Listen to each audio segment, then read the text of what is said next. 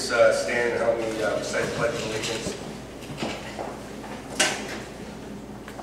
I pledge allegiance to the flag of the United States of America and to the republic for which it stands, one nation, under God, indivisible, with liberty and justice for all.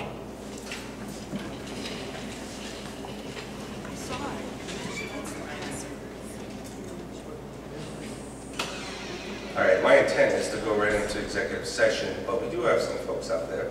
So did anybody have any comment, public comment that they would like to do at this time? Seeing none.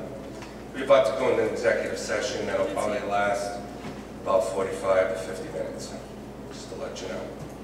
Okay, and then what we'll do is we'll adjourn that meeting. We will come back out, and then we will start up the rest of the agenda that you should have in front of you, or Karen can help you and show you what's on the agenda. We'll go through everything there, and then we will do another executive session at the end of that meeting, and then we'll come back on adjourn.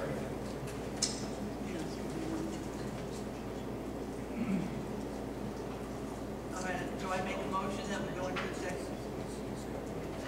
All right, so we're going to try to do this. I mean, I thought about this already, Andrew. I don't think we'll have time for it. But what I will do is I will push the last executive session on legal advice in regards to the town of Warren litigation. If we have time at the end of our first executive session, we'll go ahead and cover it at that time. If not, I'll come back out. We'll do the regular agenda, and then we may do an executive session at the end. All right, so can I have a motion to go into executive session, please? Yes. Motion made by Mr. McBride, seconded by Mrs. Saviano. All in favor? Aye. All opposed? Okay.